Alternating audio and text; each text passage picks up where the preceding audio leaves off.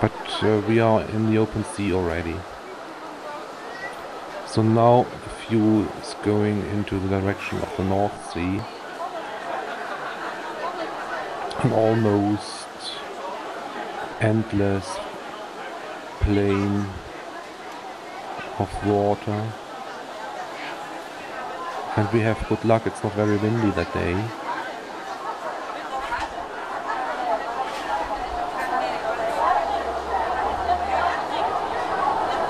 So very little waves.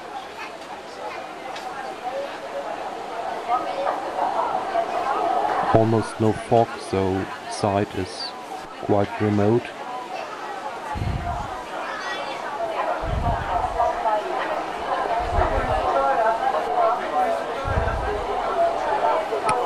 So really a brilliant day.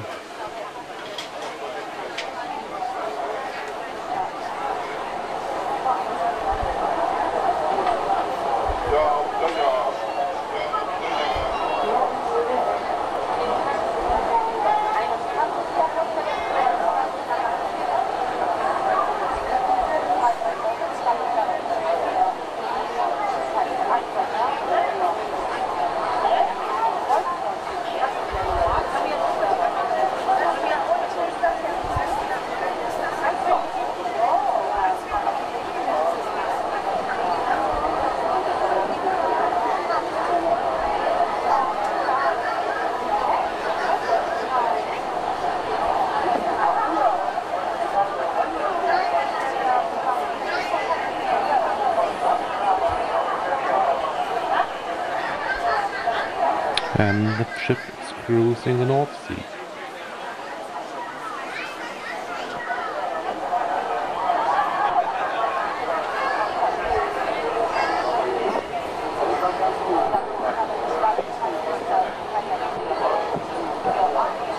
Okay, another watchtower there in front, marking the end of this water street.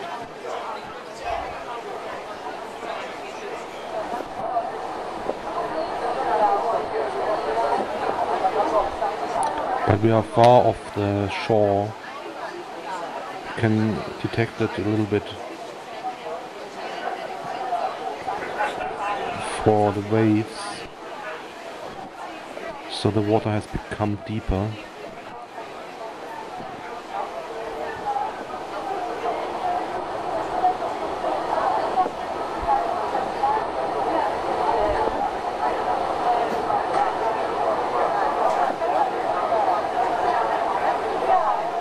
And one can spot a faint view of some algae in the water. So water plants are around.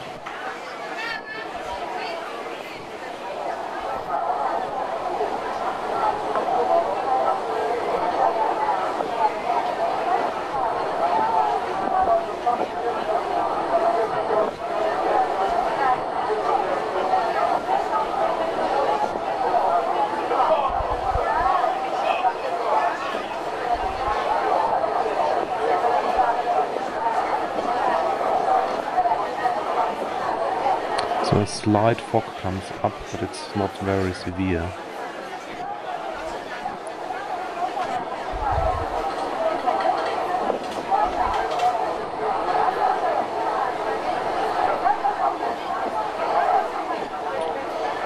So the North Sea is absolutely not dangerous this morning. So even further out,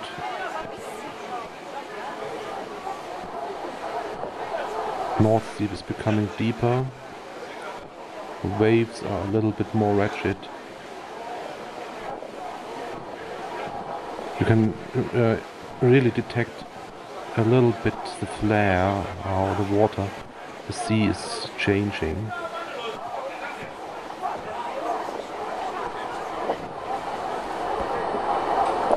Yet the North Sea is not very deep in this area. It's about 25 meters. And all around in Helgoland there is actually shallow water.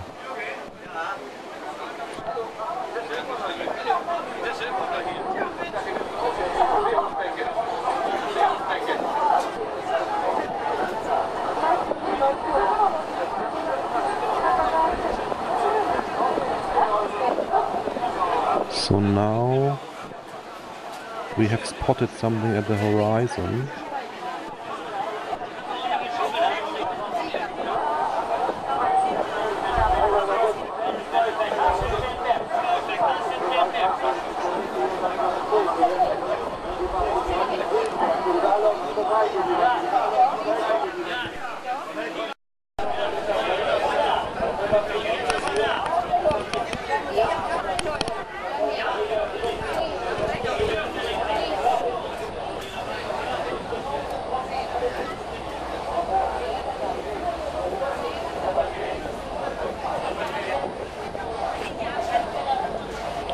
Okay, we try to spot the thing at the horizon again. So there we see something towering out of the sea. But it's not so quite clear what it is.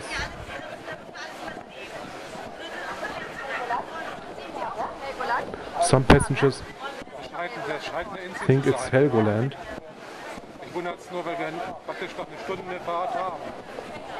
But it couldn't be, because the travel was already 1 hour to go.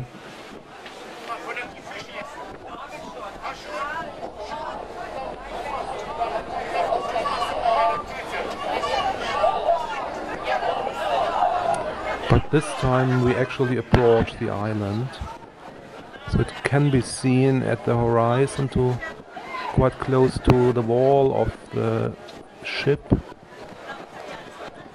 It has a wide sand strand, and it's actually the island which is situated in front of the rock island Helgoland, and it's a quite famous bathing site where people go in order to swim in the North Sea. It's quite nice.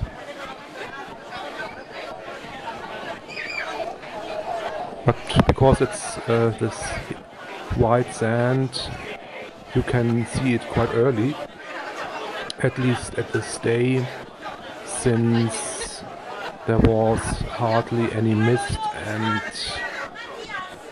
the view was very, very good.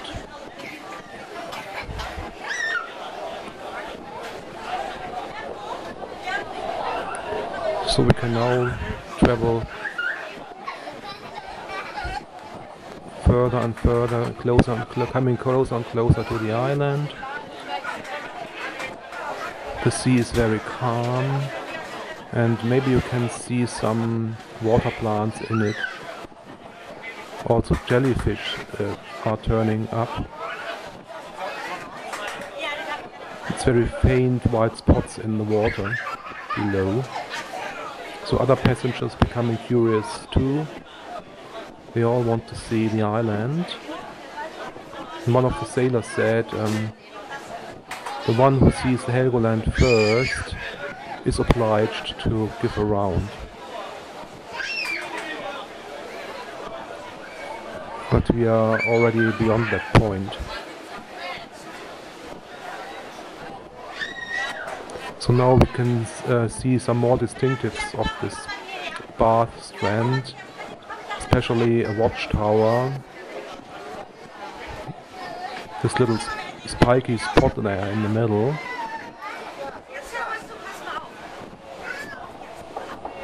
So I think it serves both. It's a kind of signpost for the ship travel and traffic, but also I think there is some officer up there who is guarding the bath tourists, so safeguards or something like that. But now we see that the tower is becoming more and more distinct. And behind that the strand. Also some roofs can be seen, though there are some huts.